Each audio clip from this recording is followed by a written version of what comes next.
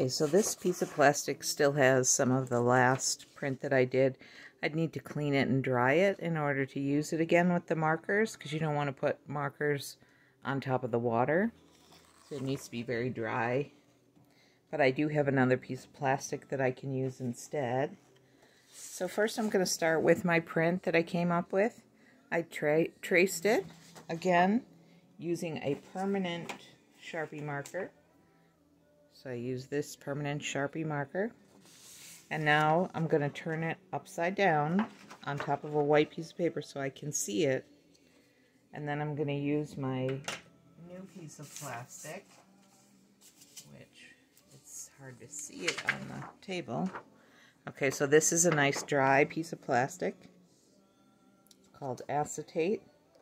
And I'm going to just use some fall colors on here. I want to kind of separate them by section.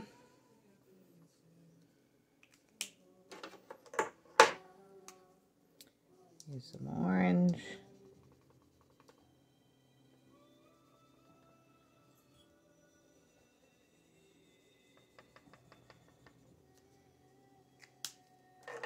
Use some red.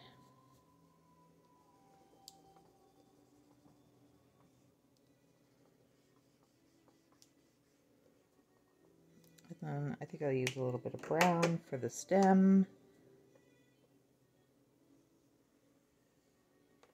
And then I want to give it a little bit of a background. So you could do green like the leaves laying on the ground, or you could do it with sky tone, or a little bit of both.